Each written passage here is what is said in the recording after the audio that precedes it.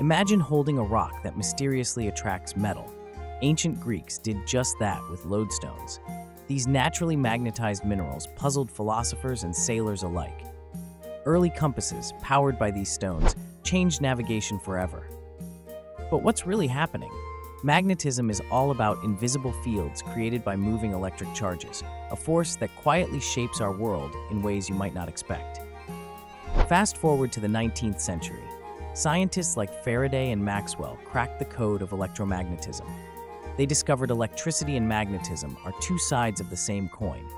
This breakthrough led to electric motors, generators, and even the power grids lighting up our cities.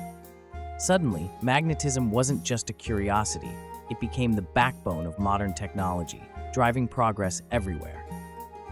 But how do magnets actually work? At the atomic level, electrons spin and create tiny magnetic fields. In some materials, these fields align, turning the whole object into a magnet. This quantum dance explains why some metals stick to your fridge while others don't.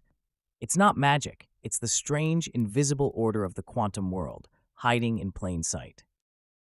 Today, magnetism powers one of medicine's greatest tools, the MRI machine.